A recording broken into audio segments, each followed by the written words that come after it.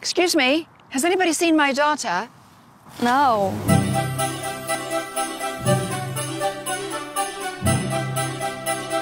Miss D'Angelo. Please, call me Alana. My son, Max. Hi, Max. Your daughter, does she take after you? In some ways, except when she's digging in her heels.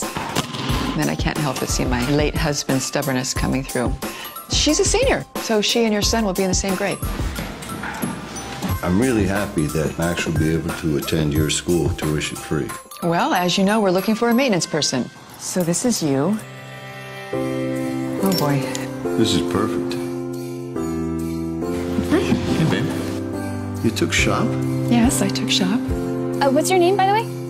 Max. I'm Sam. Everyone knows who you are. Are you getting settled in okay? Oh, yeah. Great. Thanks, Mrs. D'Angelo. Do you want to stay for a minute? Have some coffee or tea? We're fine. Why not?